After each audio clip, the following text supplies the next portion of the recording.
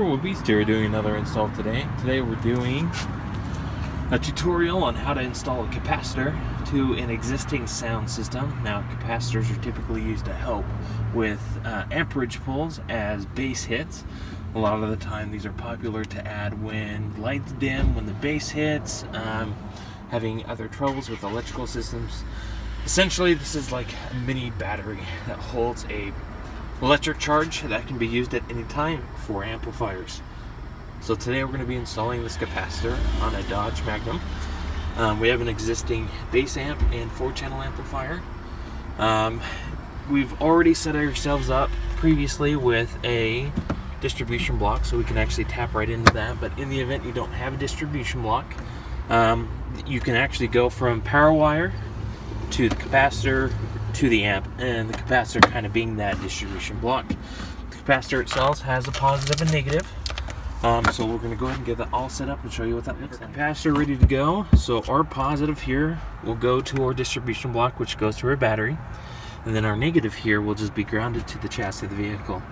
We got our miscellaneous hardware. Go ahead and check out the unboxing of what this comes with, but basically you'll need a couple additional runs of wire. I have this for our positive wire and this for our ground. Our grounding location is actually up underneath here. We'll show you where that's at, but first things first, we're going to get this thing mounted and all set up. Alright, so we got our capacitor mounted. Came with these two mounts. This is the chosen location here. Our positive, negative are here. Our positive goes right here, and our negative will go to our grounding location. So that will be the next portion. Alright, next thing here, let's get power and ground run here. So at this point, I got our power wire and our distribution block, and then we got our ground wire, and I ran that down with all our other cabling down to this grounding spot here. It's good ground. So we're at our power and our ground. But at this point, I'm going to go ahead and put a ring terminal on there, measure everything out, and get our capacitor mounted. Now, before you throw on the positive and negative, the capacitor will have to be correctly charged, and we'll be using this resistor supplied with it. Read your instructions and show you how to do it. Okay, so I went ahead and got our capacitor all set up here. Got the negative on the negative side of the capacitor. Now, before I put the positive side on, I need to charge it using this resistor. Now, our instructions here recommend about 4 minutes or so through the resistor. So power wire goes on one end, the capacitor goes on the other end. That's kind of seen here in the diagram. We'll charge it up to about 6 volts. Now I got a multimeter also kind of hooked up here, so I can watch that voltage until it's about ready to be hooked up. Resistor hooked up to the positive, to our positive on the cap, and we are slowly charging, as you can see here. We'll let that slowly charge up to about 6 volts. Once it's at 6 volts, we can fully connect the positive on the capacitor. Now, your instructions with your capacitor will give you plenty of info of how to hook this up.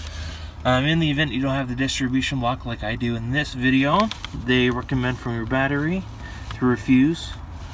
Then you can hook up your capacitor, power and ground, and then the power wire goes to the same terminal to your amplifier. So, pretty straightforward. Alright, we're just about there. Once we hit 6 volts, we should be good to go. And then we can disconnect our resistor and actually hook up the capacitor with a full connection. Alright, there we go. So, after the charge, I remove the resistor and just screw it on the positive and the negative. Good to go. We're reading about 12 volts with the car off. So at this point, we're going to make sure everything's all tight. We'll put our little cap on and then our mounting straps over the top. Alright, all good to go. Car is on, charging at 13.7 volts.